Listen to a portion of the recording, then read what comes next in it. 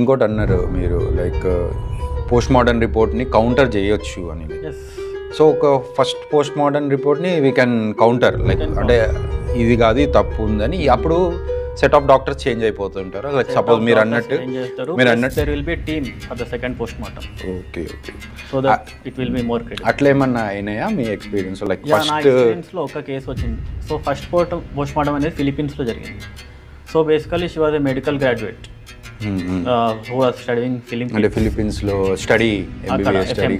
Okay fine fine. So she was in third year and suddenly అక్కడ death అయిపోయింది. తర్వాత history ఏంటంటే she was pregnant already 7 months. She try to hide it and she had taken some capsules are tablets. So అక్కడ PMA అయింది కానీ వాళ్ళ పేరెంట్స్కి ఏంటంటే ఫర్దర్గా ఇంకా డౌట్స్ ఉండే.